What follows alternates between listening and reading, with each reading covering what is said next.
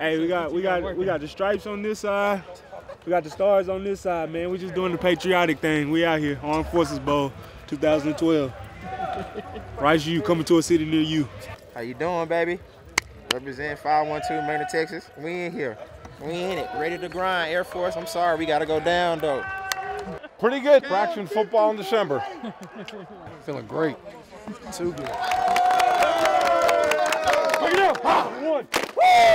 All right, hey, man, it's a Thursday practice, all right? We got 7 periods. We got our kicking script.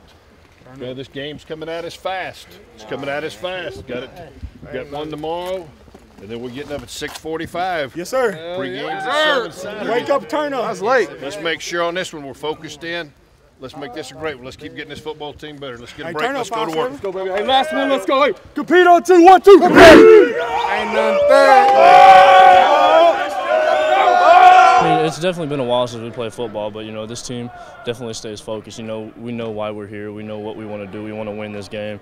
We don't want to just come here and, you know, celebrate getting to a bowl. We want to win. So, you know, the whole team, you know, is staying focused, and we'll show up on Saturday. I was a junior in the 2006 team that made it to the New Orleans Bowl, and it was, at the time, it was the first bowl in 45 years that Rice had gone to, and it was just the excitement that it created with the alumni and the fan base and just everything about it. It was a special thing for us, and so I know that it's kind of the same feeling these guys will have this week, making it to a bowl game, and just the excitement that it's created since then, and with Letterman, the alumni, and I'm sure the students as well. So it's something that you'll never forget, and we still talk about it as former players now. We kind of done it since we made this game, kind of relived all of our favorite memories from the New Orleans trip. When game time comes, you don't want to think back, be like, if I just practiced this a little bit harder, if I just done this, you know, I would have been ready for it.